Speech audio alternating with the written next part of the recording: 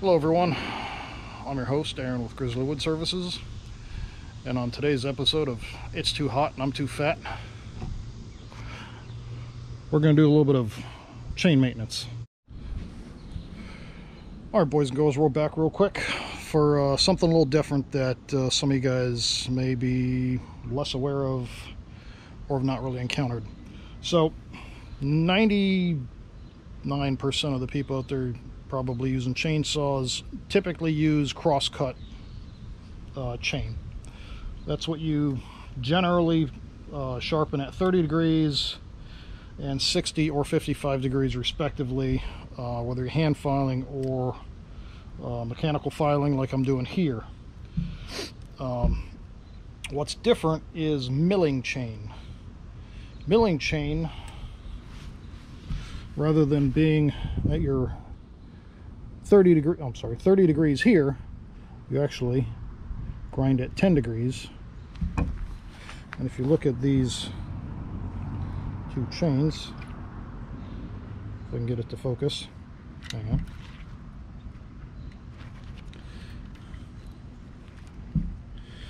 Here's a better comparison right there. The one on the left is steel, full chisel,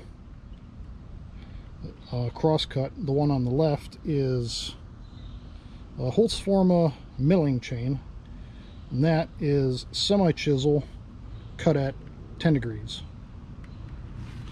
Another difference, look at the side here, a complete lack of oil holes, oil ports, oil carrying mechanism, because these are designed to be laid on their side while cutting versus upright where it's, you know, draining oil from the top and the bottom.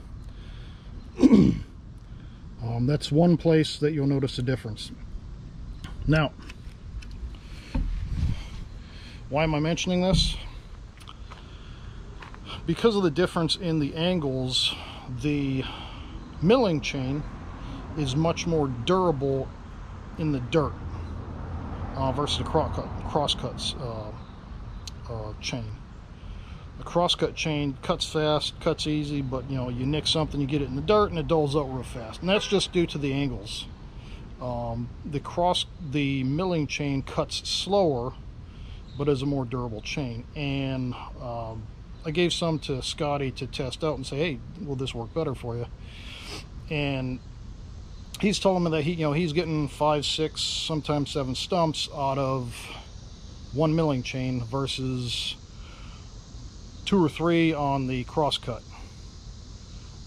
So I've cut one of the milling chains using crosscut angles to see if it's a difference in the actual strength of the chain itself, or if it is actually the angle that the tooth is cut at.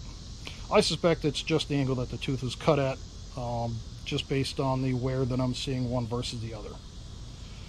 But I'm about to grind down this milling chain, so I'll throw a little bit of that in there too. Now, just in terms of dirt, this milling chain is far dirtier than the others. It's got a lot more wear on, it's had a lot more use, but the teeth had significantly less wear on the cutting edge itself.